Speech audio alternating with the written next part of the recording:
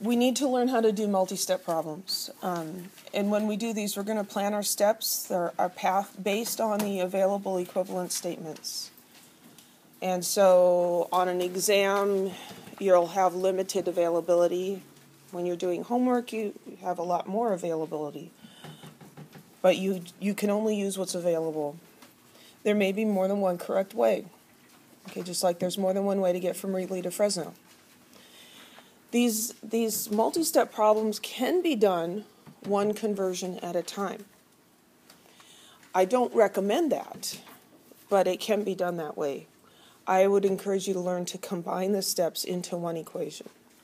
Overall, it's going to work out better that way. And remember, the reason that we're learning dimensional analysis here is not so that we can convert kilograms into pounds or something.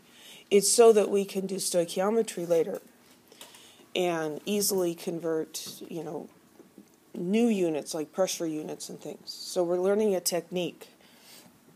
So let's do another example. This one involving just metric units. Volume of a can of Diet Coke is 355 milliliters. What's the volume in centiliters? Now, to do that, we need to be able to call on the metric prefixes. Centi is a unit that I asked you to memorize, and milli is a unit that I asked you to memorize. So centi has the abbreviation C. It means 0.01 or 10 to the minus 2. And these are the ones that I'm going to be using when I illustrate how to do this. So 10 to the minus 2, and milli means 10 to the minus 3. So we need to have those. The great thing about the metric system is with just the knowledge of what the prefixes are, you can convert all the units. Back and forth, upside down. You just do anything instead of having to look up all these different random things. So let's do this one. So problem-solving strategies, we always read through the whole problem. I already read it. And then we're going to pick out the numbers. So in this situation, we just have one number in the problem, 355 milliliters. So that's obviously where we're going to start, because you have to start with some sort of a number. So we're starting with milliliters. And then what's the question? What's the volume in centiliters? That's what we need to find out, is centiliters. We're figuring out where we're starting and where we're ending up, and then we have to figure out how to get there. So here we have two metric units of volume, milliliter and centiliter. And if we look at them, they each have a prefix, centi and milli. When you have two prefixes, that means you need two steps. It can be done in one step, but it's just much more complicated, and it's not worth figuring out how to do it. You just do it in two steps. So what we'll always do is we'll go from this unit with a prefix, and we'll go to the unit without the prefix. So we'll go from milliliters to liters, and then from liters to centiliters, because each of those steps is going to be simple and straightforward. So when you have a metric conversion, like if we had grams to kilograms, then we would look at those units and say, okay, this one doesn't have a prefix, this one has a prefix. One of them has a prefix, it's a one-step problem. In this example, number 3, though, we have two prefixes, and so we're going to do it in 2 steps.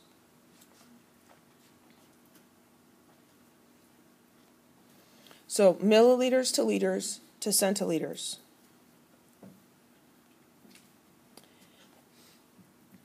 Now that we have our path, we can start writing our equation. So 355 milliliters. The path has 2 arrows. We're going to have 2 fractions.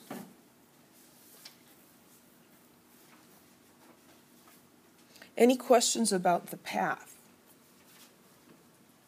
The map? That is critical. Deciding, okay, where am I going? I'm going from here to here to here. And that sets up the rest of it. So if you can get that, then the rest of it is just going to follow a pattern that we do. Yes? Just I have a question. What do you mean by prefix? What do I mean by prefix? That's a good question. Okay, so the unit liter is like here in the middle, that's the base unit of volume. When we put a lowercase, well actually it's not always lowercase, when we put a letter in front of it, that's the metric prefix, and that changes the size. So milli makes it 1,000 times smaller, mega makes it 1,000,000 times larger. So that's what I mean by prefix. That's a good question. So our path, milliliters to liters to centiliters, these are the units that are going to go on top here. Milliliters is already written, milliliters to liters to centiliters. It's just the same as the path. And we can think of Dora chanting, milliliters, liters, centiliters. Milliliters, liters, centiliters. So we get those filled in. And then what we're trying to do is we're trying to get rid of the units that we don't want. And we do that by dividing. So we're going to take milliliter here, and we want to put it in the denominator over here. We want to put it in the bottom, because milliliter divided by milliliter is 1. And we can cancel that out, and it doesn't affect the value of our measurement. Then here, we're going to take liters and divide down there.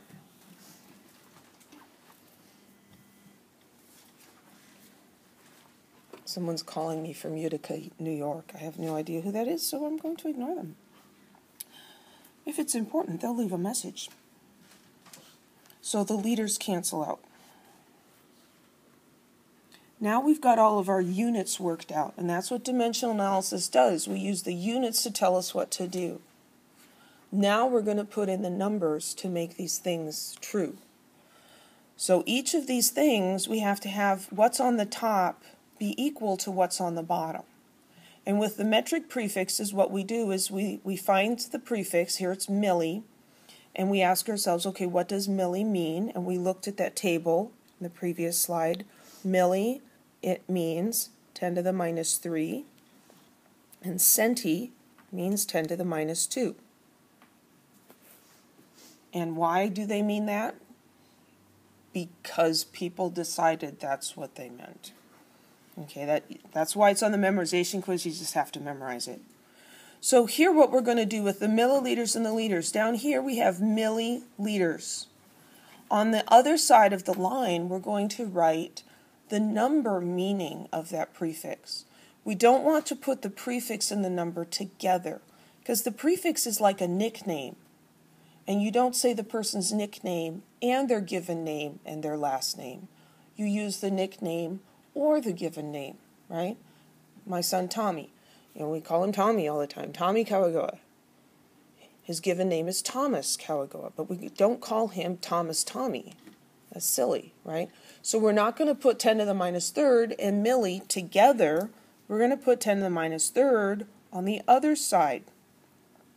So you can think of liter as being like the last name. Here's your given name, and here's the nickname. Milli's a lot easier to write than 10 to the minus third. Any questions about that? This is not the only way to convert metric units, but it seems to be the most straightforward, and it doesn't have exceptions, and so you can learn the pattern and you can be successful in converting the units. Over here in the next one, centiliters and just plain old liters. Well, we need a number here because a centiliter doesn't equal a liter. So we know what centi means. So here we've got centi, and we're going to write what it means on the bottom.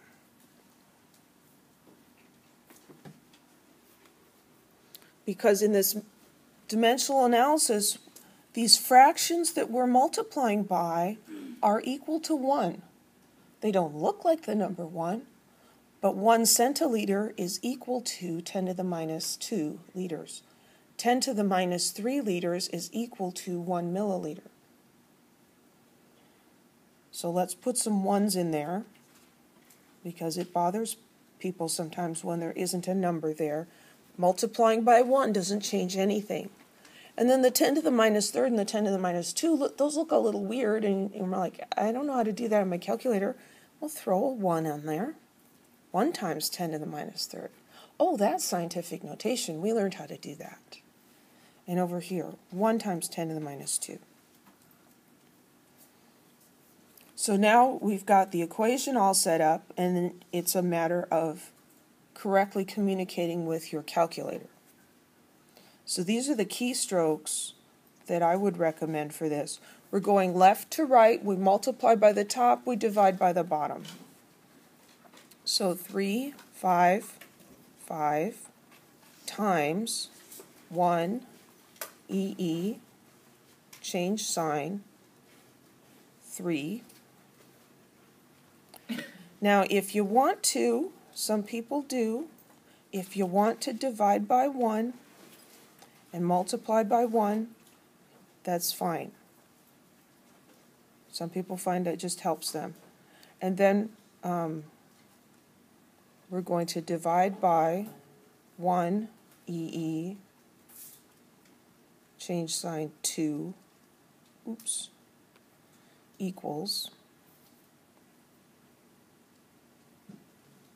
and you should end up with 35.5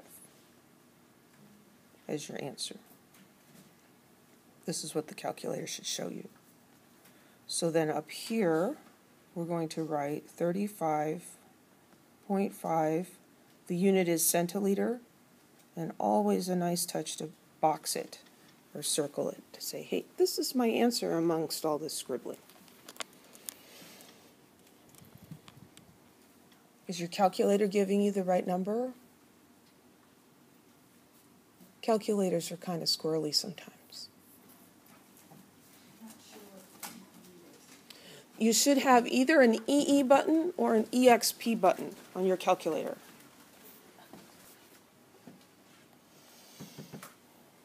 So here's a concept check. What data would you need to estimate the money you would spend on gasoline to drive your car from New York to Los Angeles? Provide estimates of values and a sample calculation. Here is dimensional analysis applied to real life. This is something that could happen, right? You're going on a long trip, and you need to have a clue how much gas is going to cost for the trip. So what sorts of things would we need to know? We'd need to know the distance. Anybody know how far it is from New York to Los Angeles? 4,000, 5,000 miles. Let's say 4,500. We need to know the distance. What else do we need to know? The price of gas. So maybe we'll just say $4 a gallon. So $4 per gallon. What else do we need to know? The gas consumption of your car. How many miles per gallon do you get? Well, that's going to depend on what kind of a car you're driving. Let's say we're taking my husband's Honda Fit. It's a little blue Honda Fit, and it gets about 40 miles per gallon. It's pretty nice. Miles per gallon. Now we're familiar with seeing that as 40 mpg, miles per gallon, but it's better to do it as a vertical fraction. So it wants a sample calculation. What are we trying to, we need to know what number to start with and what number to end up with. So, go ahead. So let's look at the units, because we've got 3 numbers here. They're all estimates, and interestingly, they all have 4s in them. Three numbers here. Let's look at the units. Here we've got miles. This is dollars per gallon. This is miles per gallon. These last 2 look like they could be conversion factors, don't they? We're probably going to use those as conversion factors, and we're probably going to need to start with the miles. That's just kind of a good strategy. Doesn't always work, but most of the time, and most of the time is pretty good. Okay, so we're going to make our little path here. We're going to start with miles. And what are we trying to find? How much you would spend on gas. So the cost, right? Dollars. So then let's look at what we've got here. Starting with miles, this is going to be our initial number, and these are going to be our conversion factors. From miles, we could convert to what unit? Gallons, because we've got this guy. So we can go from miles to gallons. And then this one is going to allow us to convert between gallons and dollars, right? This is creating the path based on the relationships that we have available.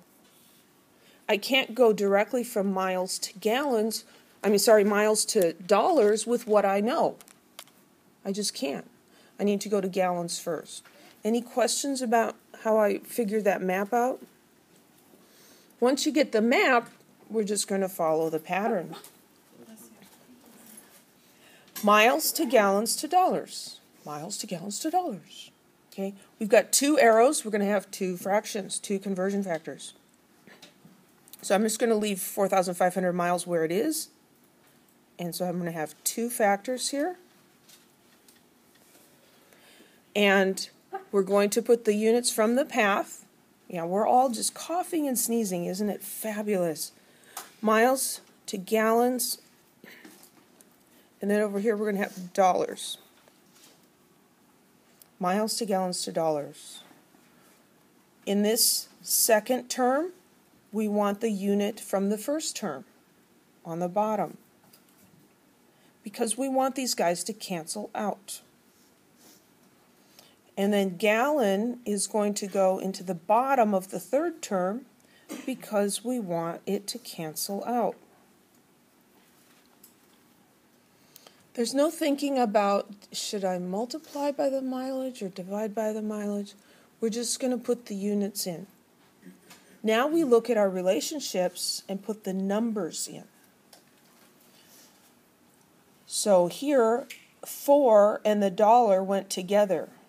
Dollar's a weird unit. It comes before. So I'm going to move this dollar sign over. $4. $4 per gallon. How many gallons? 1. And then down here we have 40 miles per gallon. Are we going to put the 40 on the top or the bottom? We're going to put it on the bottom because it needs to stay with miles. And then if we want to have a number on the top, it's going to be 1. That tells us that for every 1 gallon of gas, we can go 40 miles. Now we use our calculator, and we just go left to right, times the top, divide by the bottom. So 4500, I'm going to divide by 40 and multiply by 4. And the result is going to have the unit of dollars, and my calculator is showing me $450.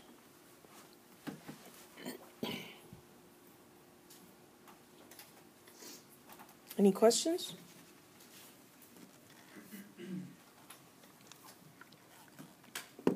Is that a practical calculation?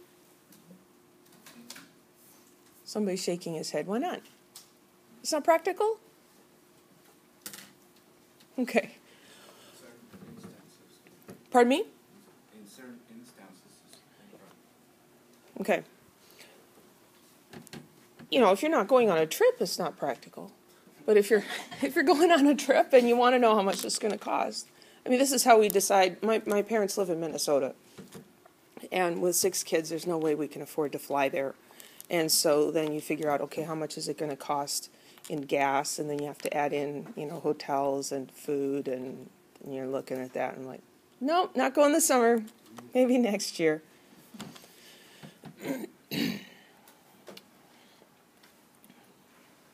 Okay, finally made it to the end of that section.